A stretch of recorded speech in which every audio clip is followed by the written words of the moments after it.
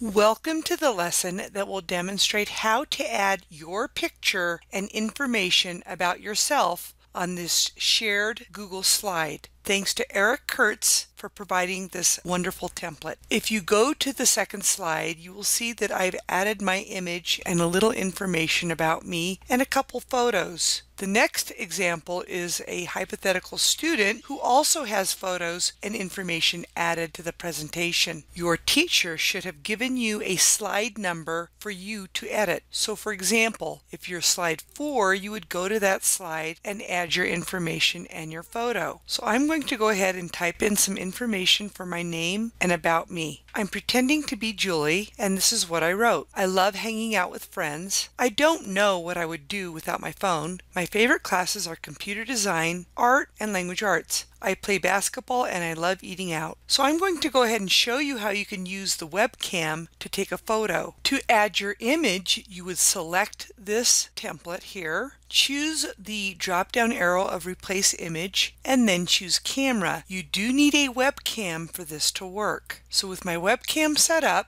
I can go ahead and try and take a good photo of myself. Of course, I wouldn't have this silly headphone on. So I will go ahead and get ready to click on this. I will look at the camera and smile. I will then choose Replace. Of course, I'm not too crazy about that. You're welcome to take your own photo. So I went ahead and got a hypothetical student. I saved the image in my Images folder on my desktop. So I'm going to go ahead and add that image. I will choose Replace Image, Upload from Computer, and go to that desktop folder, Computer Design, and open up my Images folder, and there's the photo. Those are the two possible ways that we'll add your image. I'm now going to add some images like on this slide to complement my words. So since I do play basketball as Julie, I will go to Insert, Image, and I will choose Search the Web, and I will type in girls basketball. Unless of course I have an image of me playing basketball, I could add that photo instead. And I'm going to look for an image. I'll choose this one. I will then choose Insert,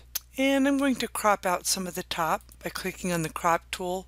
And you see that arrow? Once that arrow is there, you can push down. Be sure not to accidentally stretch it. For example, if you do it like this, you're distorting the image. So I'm going to crop out some of the top and some of the bottom.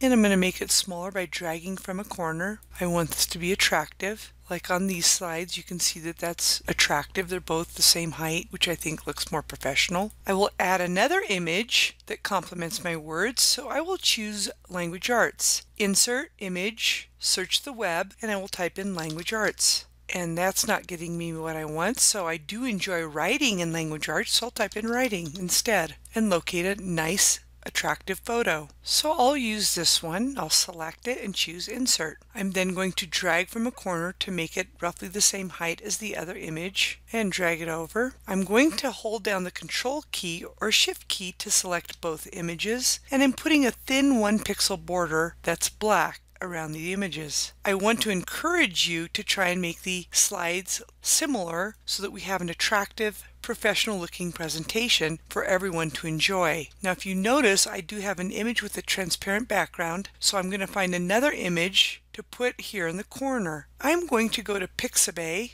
I'll make a new tab and type in Pixabay, which is a site that allows you to get copyright friendly images. I'm going to type in art. As you can see, Images is selected at the top. I'm going to choose Color and choose Transparent, and then I'm going to search. So I found one that I like. I will click on it. You will see that the checkered background indicates that it is transparent. I will click on that image, and then I will drag until that presentation appears, and then I will let go.